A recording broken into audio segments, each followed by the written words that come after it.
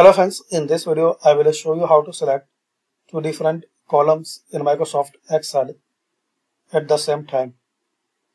So firstly select any column. Now press and hold Control key on keyboard. Now select another one. So now you can select any another column at same time. To remove any selected column, so again click on it. Make sure you pressing and holding the Control key.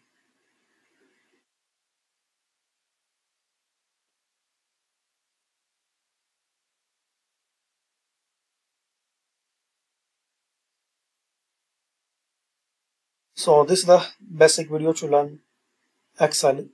Find out the playlist for Excel learning tutorials.